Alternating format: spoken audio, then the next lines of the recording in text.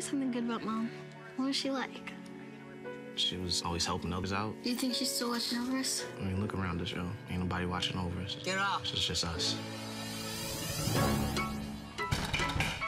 let me in! We don't serve your kind here. Black people? Nah, like little kids. You're fat, let me in. I don't think you understand how comebacks work. Doors open, genius.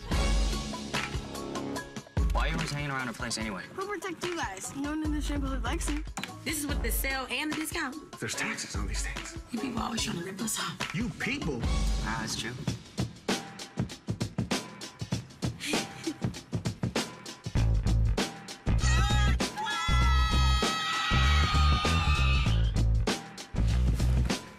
For me? No, we don't really got any smaller sizes, so you're gonna have to wait a few years till your little midget feet can fit them. Shut up. In the wake of the Rodney King jury verdict, I've ordered the Justice Department to help restore order in Los Angeles. Yo, what does that even mean? Oh, Gook? In Korean, it just means country. Why she? Hey, Kamilla, get your stuff. You've been going down to them Gook stores, and not your friends, they're using you. They treat me like family! Family? Whoever said love don't cost a thing lied. I couldn't begin to tell you about all of the things I lost. It's not just you, it was me too. You'll never understand my pain. Never understand my pain. Riding out of Hook the road, and I'm drinking out of bottle wide open, trying to stay in my lane, stay in my lane. When I start to cry, see the rain look like tears down my window pane.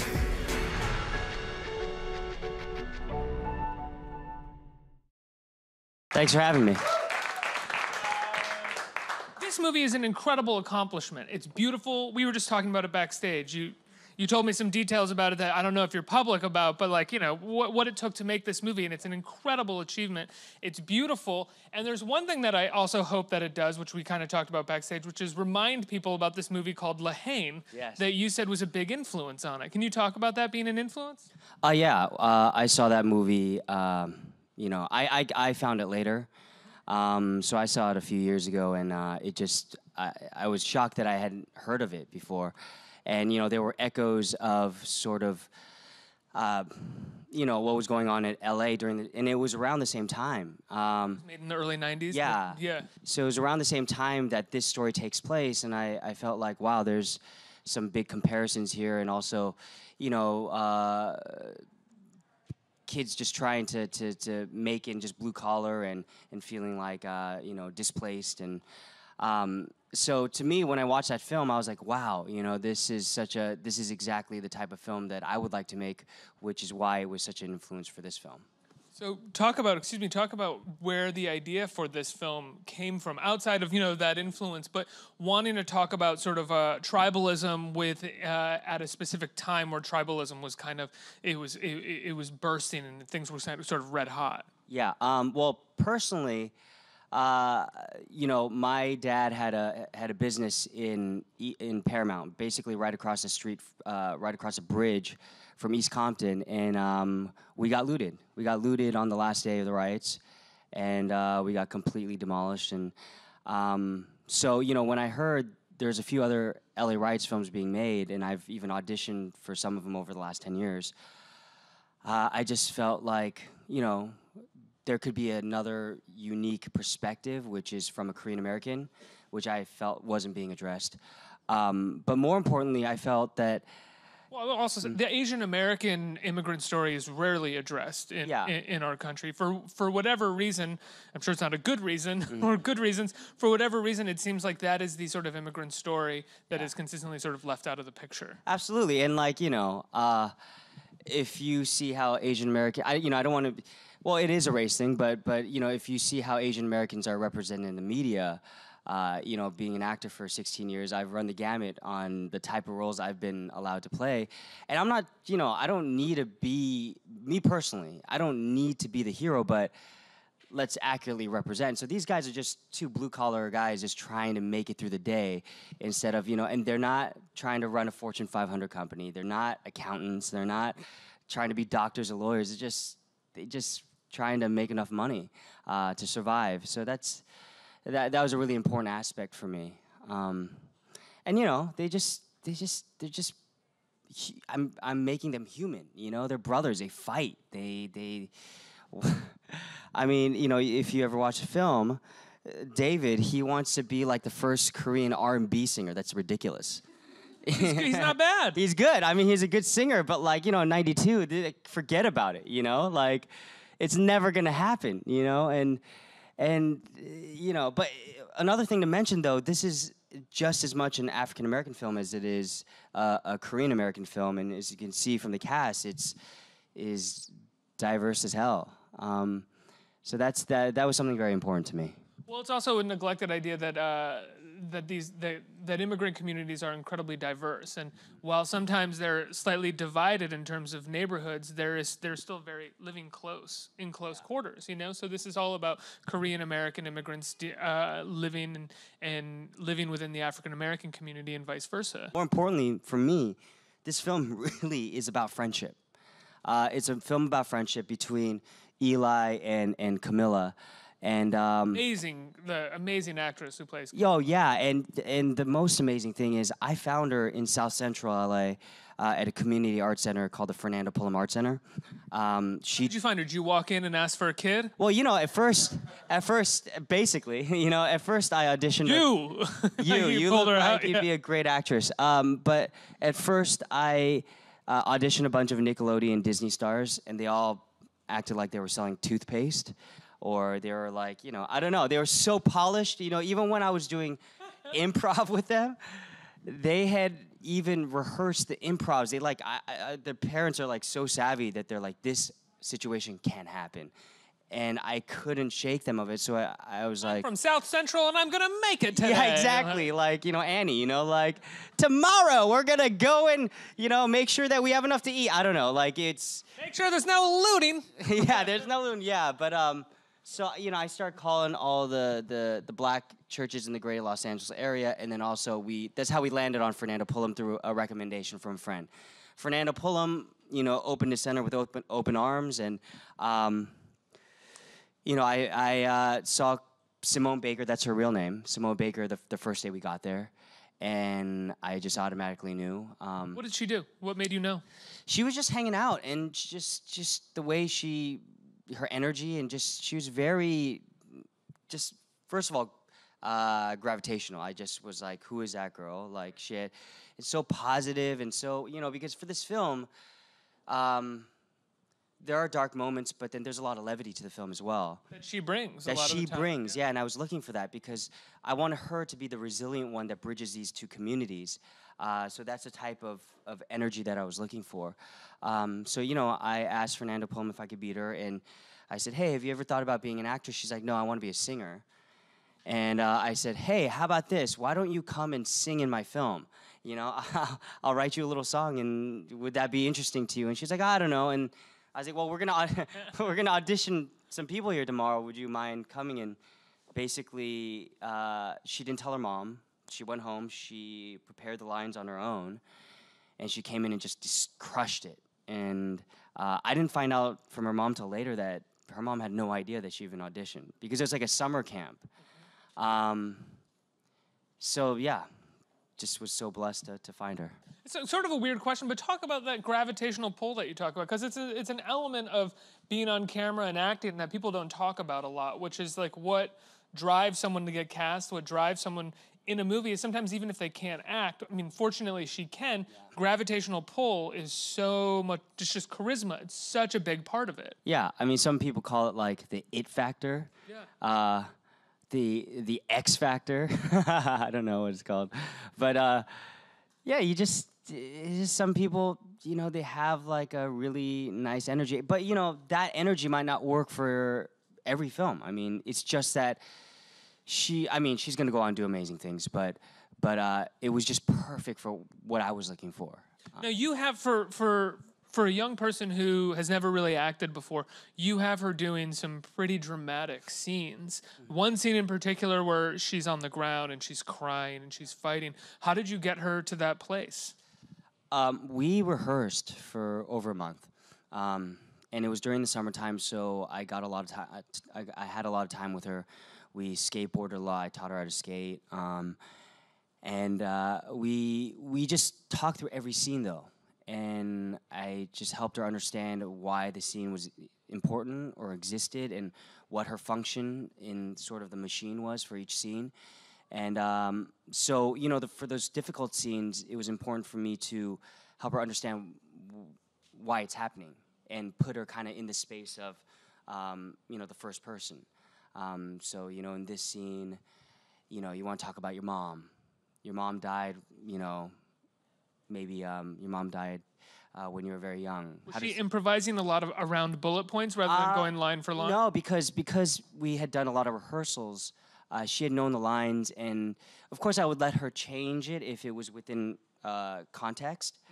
But it was pretty on script. That just shows how talented she is. That's incredible. And you know, just you know, this film, when you watch it, she is very tomboyish. She's kind of like, she runs really goofy, and but in real life, she's so prissy. She's like, you know, she's her favorite color is pink. You know, she's so well-mannered, and she's just a sweetheart. But in this film, she's just like kind of like gruff, and she rips it up. She rips it up, yeah. Yeah. How long? Do you guys like rip it up? How long did it take you to write the script? So I outlined for 2 months. I wrote a first draft in around 2-3 months, and I did about 7 rewrites within like a 7-month period. Wow. That's a pretty intense process. Yeah. Yeah. So then you go to your actors, and how did you find your actors? Outside of the girl who plays Kamilla. Well, you know, David, he's on YouTube. He's like a stand-up comedian, and he also has a YouTube channel. And I've been friends with him for about 6-7 years. So I wrote his part for him. Curtis, he's actually a New York native. He lives in Jamaica, Queens. And I asked a bunch of indie filmmaker friends in New York who's like the next sort of kid who people just don't know about him yet, and everybody was like Curtis Cook Jr. Wow. He's such a talented actor, and he kills it in this film. So that's how I found him. I talked about how I found Simone, but you know, also another thing is I was looking for an older Korean man, and I couldn't find anyone that was gonna do well in the film. So I asked my dad. My dad was a child actor in Korea. He acted from 10 to 25, and he did all these black and whites in South Korea. And you know, he even has this film where he does this Godzilla film where he's inside the monster's eardrum with like this oversized Q-tip. He's like trying to knock, and I always make fun of him for it. Who's your dad in the film? So my dad is in the film, but he is so freaking hard to work with. He is like the worst.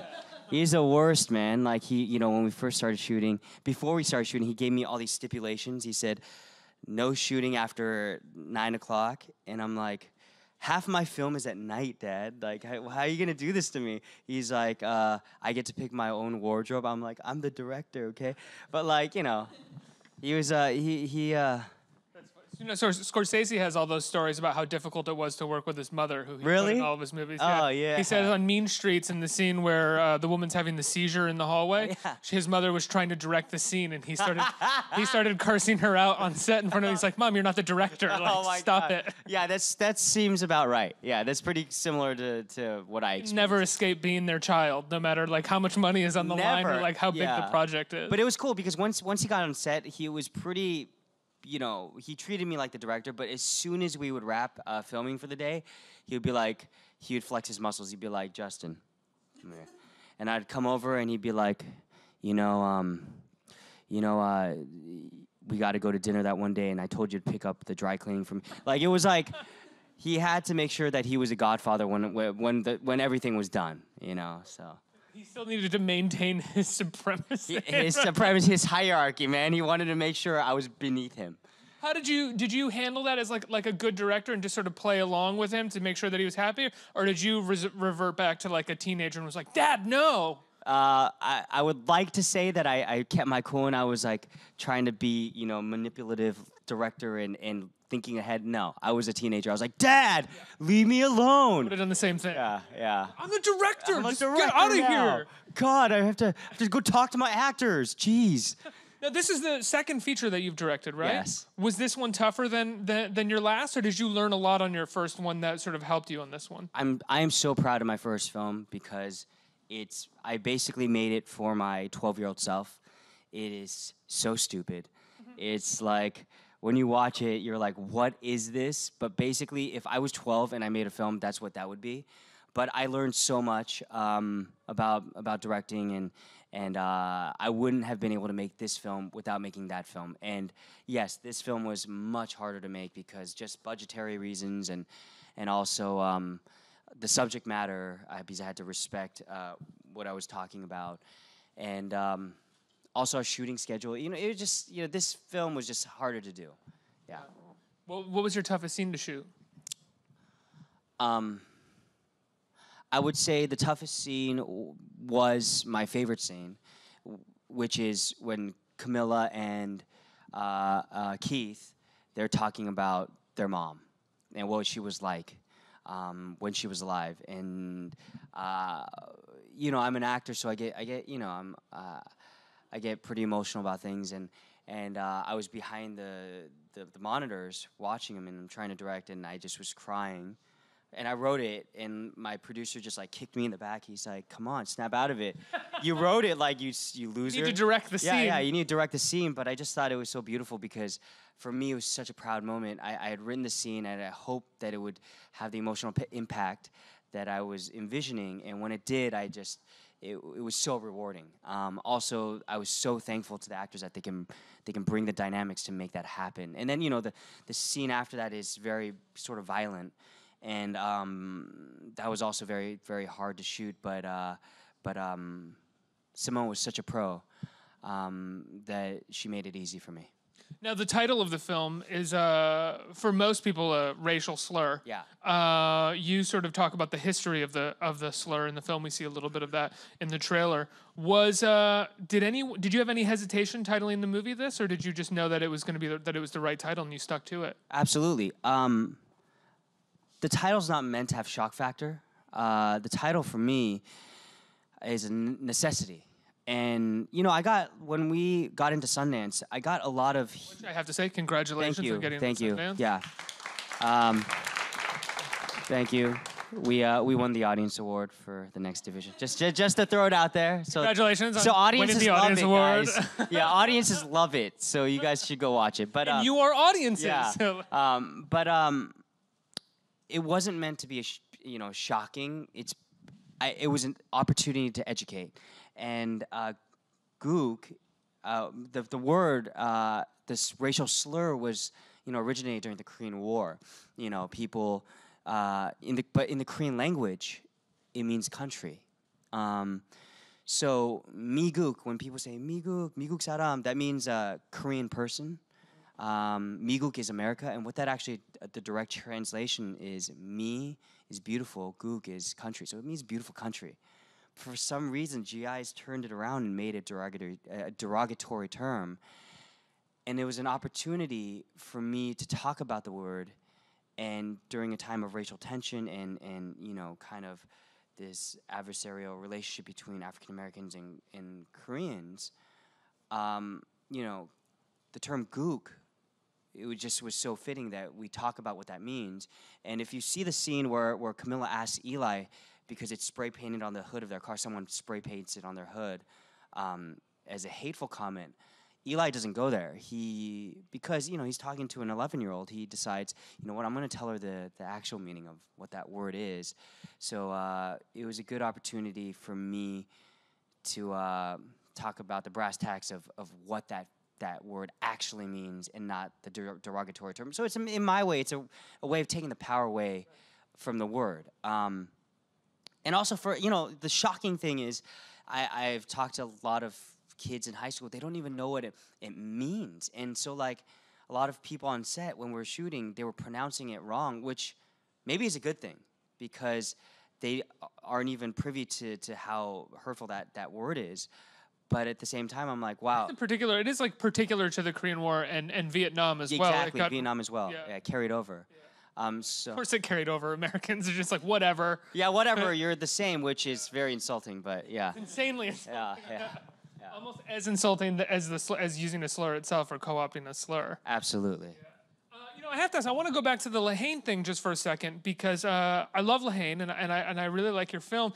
And it's rare that a filmmaker wants to sort of own the homage that they're using, which it seems like you did here. Whereas like you came up with this idea and you were like, this feels very much like Lahane. Rather than try to shy away from it, you were like, no, let's actually just own it. And if people know that movie, they know it almost like is an entry point into what we're doing. Well, it's always great to give context to something you have, right?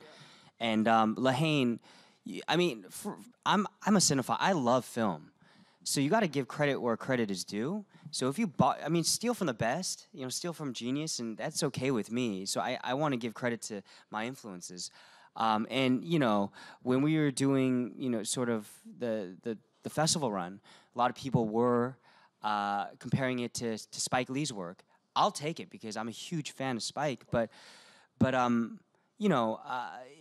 I purposely made a conscious decision that I wasn't going to revisit, and watch Spike stuff. But it's just osmosis.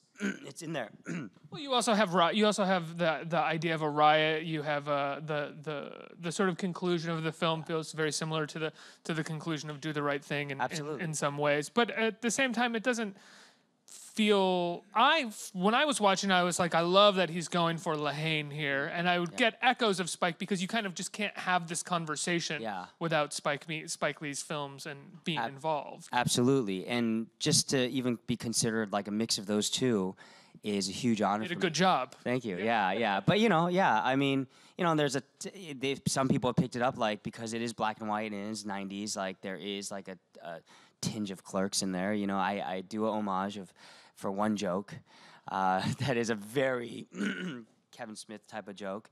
But I'm an amalgamation of what I've seen and experienced through film. Yeah. Absolutely. Let's get some questions from the audience. Who right here? Hi. So after seeing all the success that this has brought you, do you think that you're going to continue to make more films like this, or is there another like realm that you want to kind of delve into that you haven't yet, or? That's a great question. Yeah, I don't want to be defined by one thing. Just like as an actor, I've done roles that are just so all over the place. And I would like to just be a storyteller and have content just kind of filter through my lens, which happens to be Asian American male. And just to go back to this. This film, it was really important to me because I represented two very underrepresented demographics, which are Asian American males and African American females. And just a little bit of backstory, Kamilla was originally Kamal and was a guy character, and I thought it was a great opportunity to have a strong, resilient female character, which is why I changed it to, so this is just, my sort of, if you will, filmmaker's agenda. But a question I have for you guys is, do you think my shorts are too short? I feel like a little, Be honest. I feel like, I don't know, like, Yeah. I saw that video of the romper on YouTube, and I was like, big ups. You're a G for doing that. I bought 5. Did you? Next question. Hey, Justin. So I was just wondering, like, how important was it for you to capture the time period that your movie takes place in? And how difficult was it for you to capture the time period? Because you're on a limited budget, you're doing a period piece. What were the sort of strategic decisions that you made? I'm sorry, I'm building off of your question. He just took over. You just took over his question. Look, I'm the one with the microphone up here. But, building off of that question, what sort of within the script, when you were writing it, decisions did you make narratively that would help you sort of build this world cost effectively? Absolutely. So it was very difficult. With a limited budget, it's from the script phase, I knew what my sort of challenges were going to be. So I kind of wrote it to be very lean. There's not a lot of locations. But when you watch the film, it doesn't feel like there's not a lot of locations. So I used what I had, and there are certain things, like, the main car that Eli drives. It's a very classic, if you're into cars and drifting, it's a very classic drift car. It's a Toyota AE86, and that was from 1986, and it was a quintessential drift car. but it's from '86 because, you know, '92, there was a lot of crossover from the '80s in terms of music, you know, dressing, you know, how people dress. So that's how I infused, you know, there's the tinge of the '80s in my film. A lot of the source music with that comes from car stereos and you know, speakers are all very late '80s, early '90s inspired.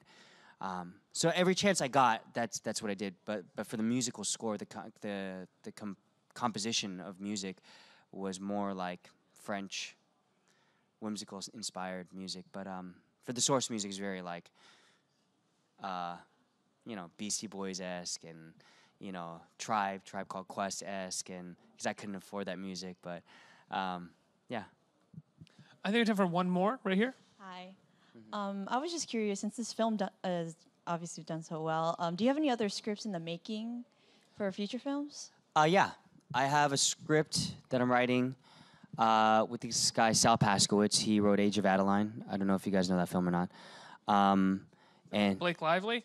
yes. Yeah, okay. Yeah, with Harrison Ford. I didn't mean that to be pejorative sounding. I was trying to remember what the movie was. It was a beautiful film, yeah, and he did a great job. But we're writing a surf